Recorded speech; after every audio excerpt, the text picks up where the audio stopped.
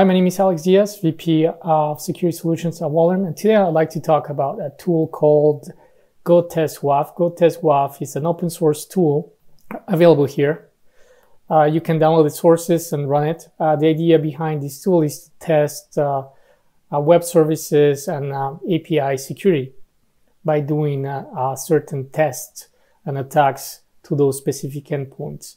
You have community attacks with that have been produced and contributed by the open source community, also testing against OWASP top 10 and also OWASP top 10 APIs.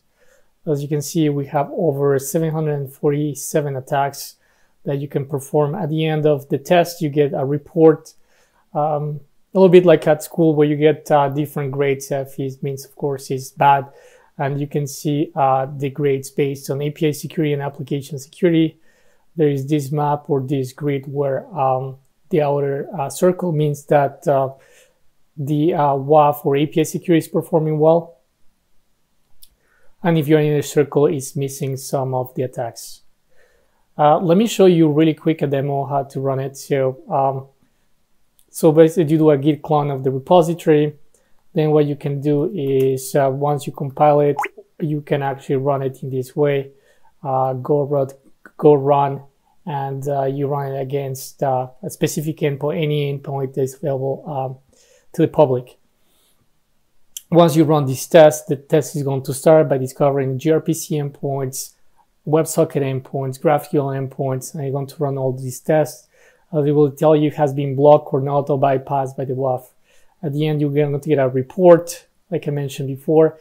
In this particular case,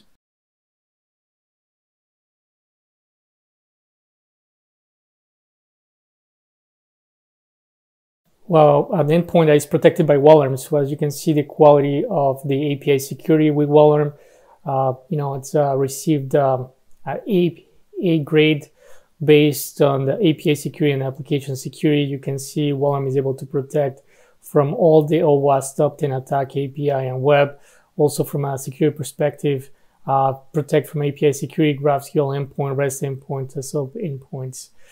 You can see also the comparison with mod security, how it looks like if you were running open source mod security compared to Wallerm, and all the attacks performed by the system.